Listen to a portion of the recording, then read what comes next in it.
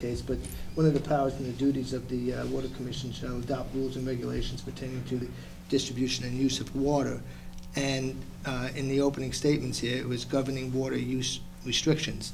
So I think it's important that there be input from the Water Commission when they can secure a quorum. They were not able to secure a quorum last time for a couple reasons.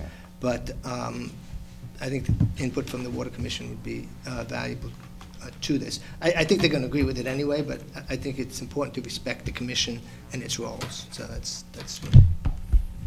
So let me read this. Stage 0, which is normal, is two pieces of it. In the winter, October 1st through April 30th, no restrictions. Stage 0 normal for the summer, May 1st through September 30th, voluntary water conservation. Outdoor water use on odd and even days between 7 p.m. and 7 a.m. Residents with odd number addresses may water lawns on odd number days. Residents with even number addresses may water lawns on even number days. Stage 1, which is advisory. Mandatory water conservation. Lawn watering restricted to 2 times per week per precinct between 7 p.m. and 7 a.m. as follows. Precinct 1, Monday and Thursday. Precinct 2 and 3, Tuesday and Friday. And Precinct 4, Wednesday and Saturday.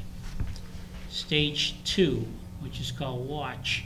Mandatory water conservation. Lawn watering restricted to 1 time per week per precinct between 7 p.m. to 7 a.m. as follows. Precinct 1, Monday, Precinct 2 and 3, Wednesday, and Precinct 4, Friday. Stage 3, which is warning, mandatory water conservation, outdoor water use restricted to handheld hoses, a water can with person in attendance for irrigation of shrubs, flowers, and garden only. The following are prohibited: lawn watering, swimming pool filling, washing of cars, trucks, boats, buildings, and cleaning of driveways. Excuse me. Stage 4, emergency, mandatory water conservation, no outdoor water use restricted to normal bathing, cooking, laundry, and sanitary use, or to meet the core function of a business or maintenance of livestock. At this point, I'll open up the discussion to anyone in the audience that may have a question. Just before, as part of the proposal, as the bylaw section that's being proposed, there's a suggestion, which becomes a mandate, that anybody who has the irrigation systems have these equipped with a rain sensing device approved by the DPW and watering automatically prevented and that sort of a thing. Yeah. What's the cost associated with purchasing and installation and maintenance of those things? I mean, I have no idea. I think they're cheap. They're probably $25 or less. And that was actually, the existing bylaw had that in there. That's nothing new to the town. It may have been in there, but it was never enforced. Right. And I would be quite honest with you, news to me. I had the same question. But as far as the installation of, I mean, at some point, I mean, there's an automatic triggering device as far as a timer when these sprinklers go off. So this would override that timer. Right. It's like a cup that fills up with water, and when it fills up with water, it causes a connection that'll not allow the pump to come on.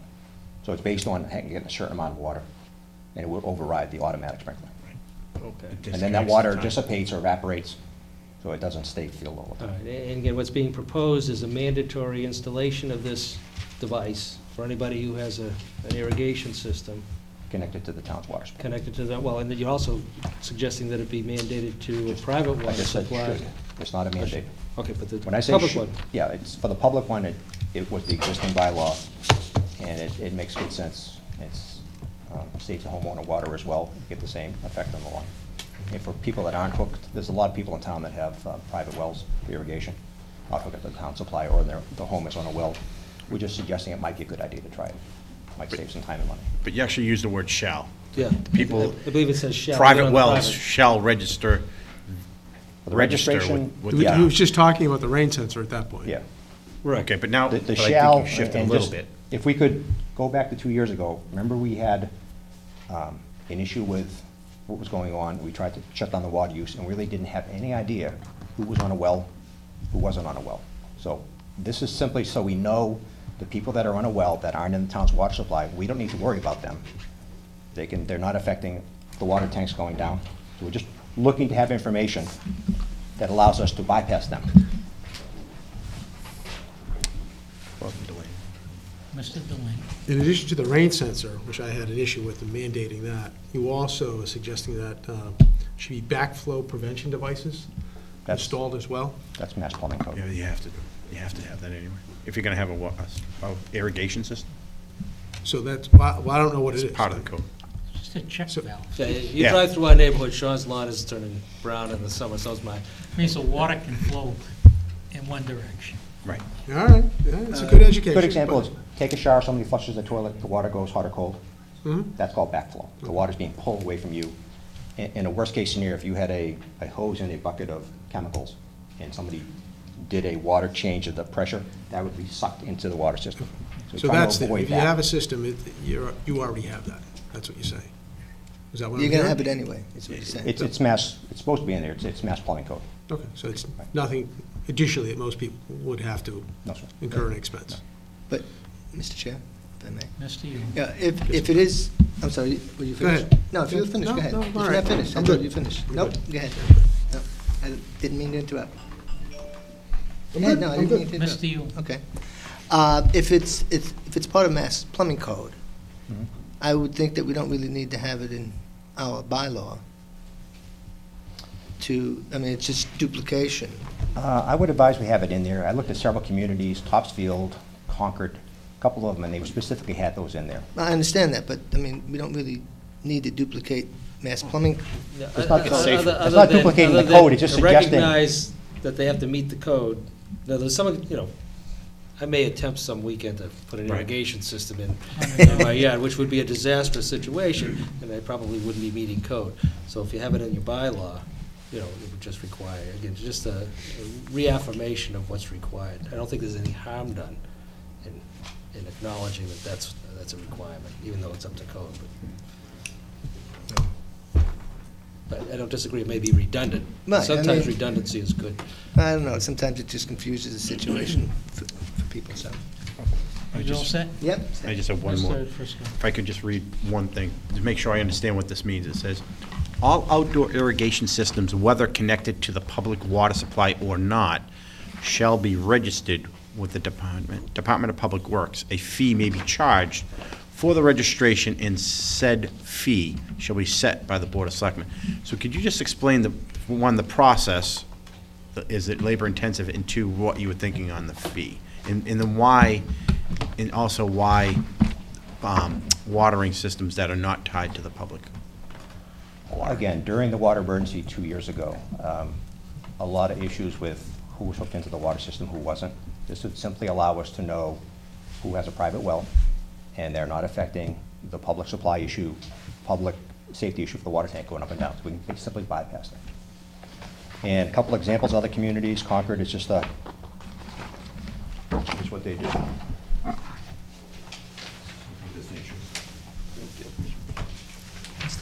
Mr. Chairman. And I don't anticipate a fee, to be honest, but the wells I got in Concord, so I put it in. And this would be we're not gonna chase people down for this. I think as the last time we did this, people that put wells in are required to register, I think, the initial testing with the health department. So we looked at their records, so that'd be a starting point. Mr. Delaney. Dick, I could understand having those that have wells register if we had a system, a water meter measuring system where we could identify by just looking at each household as to who's using water and why. But we don't have that yet, unless this is what's leading up to hopefully changing our water meter system. But we don't have that right now, so. Correct. The bylaw will require them to have a sign up front. So I would imagine the policing will be by driving through neighborhoods to see if we've have some sort of drought situation, when we've come in with some advisory or some Right. water restriction. We That's how actually- it's going to be policed. We So- used the police the last time, and that's one of their feedback to us was, it's hard to tell who was on a well, who wasn't without a sign in front. Right, and I can understand why you would want the sign, but I don't know what purpose it would serve if you had required them to register those that had wells. Right. Because it's not gonna give you anything in addition, unless we had a different type of water meter system. If that sounds And they're fast right. 5 times. Mr. Chairman? Tough to say, but. Mark. Unless, Mark, you could add something? I did just want to add, in the state drinking water code, there is a requirement that private wells not be interconnected with the public water system. So part of the registration process would be then to go out. If you want to keep your supply from the public water system, a lot of people put a private well in and connect their outside spigots to that private well. So the piping's actually coming into the house. It has to be physically disconnected from the public water system. It can't just be a closed valve. It can't just be, a simple, I'm gonna swap from one to the other. It has to be physically separated, because that's a backflow condition.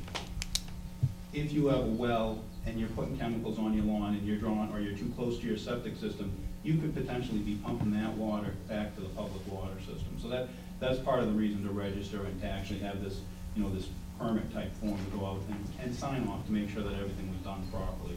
And it's just an extension. We actually do something similar to this now. That if you're putting in a private well, there's a form with the Board of Health to register that you're putting the well in, and then we go out and take a look at it afterwards. So it's kind of a continuation of the process we're doing now.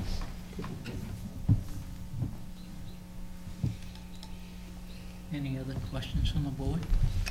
Any questions from the public? Again, just as a follow-up on the requirement for these rain devices and backflow, I mean, the backflow is already required, but these rain sensors, and again, as far as the signage too, is this signage going to be something that we're going to be providing, which would be a uniform type signage, private well water? Someone comes, applies, registers, because I know the last go-around when we had the big drought and all the rest, some people were watering lawns, some weren't. I think probably all of us got some sort of a call, how come they're doing it, we're not, and how come we're not enforcing it, and my responsibility, they probably have a private well. Some people do have the little signs, some people did not. So if we're going to get into this business of restricting and controlling to the degree that we need to, my guess is that we probably need some sort of uniformity in order for proper recognition. That being said, there's a cost associated with providing it and doing it. Is that what's being proposed necessarily or not currently necessarily? Make signs or sell signs at, We made signs at that 2010 emergency. We had signs made. They were $15.87, and we sell them for $16.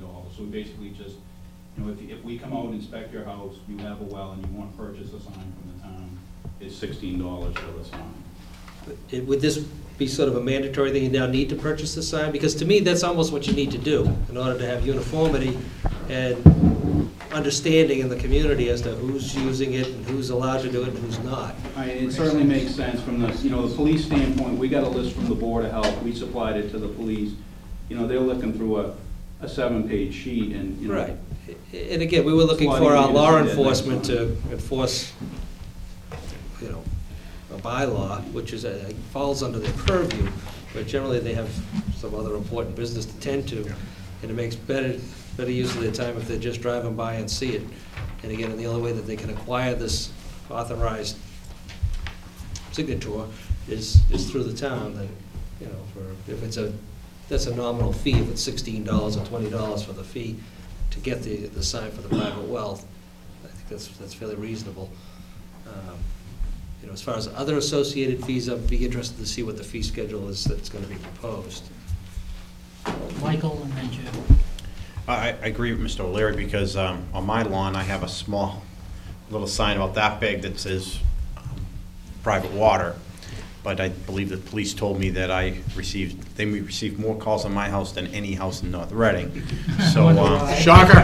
I think it's a good idea that we actually have a consistent sign that's actually bright enough so everybody can see it, and, because mine is very small in a little mulch bed, and, you know, I thought it met